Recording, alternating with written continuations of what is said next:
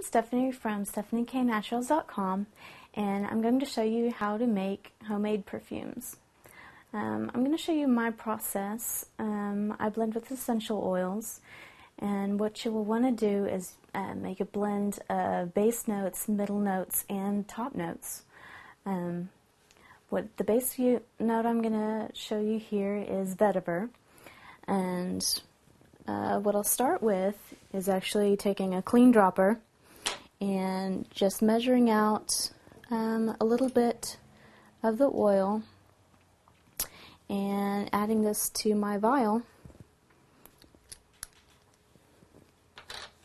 And there's no set rhyme or reason rules as to how much I use. I'm just kind of guessing at this point. And I'll, for every oil that I add, I write down so that later I can go back and make the same perfume that I just worked on. I'm also going to go on to my middle and top notes, and just the same, I'm going to sort of experiment, put a few notes, few drops of each note in, and then afterwards smell it and see if I like it.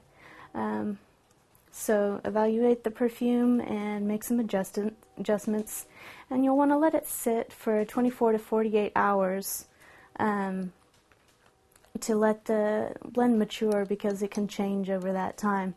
And then when you're satisfied with it, then you dilute it in the carrier of your choice. You can use fractionated coconut oil or jojoba oil, or you can use a high-proof alcohol. And you let these blend together, and then you'll have a finished perfume.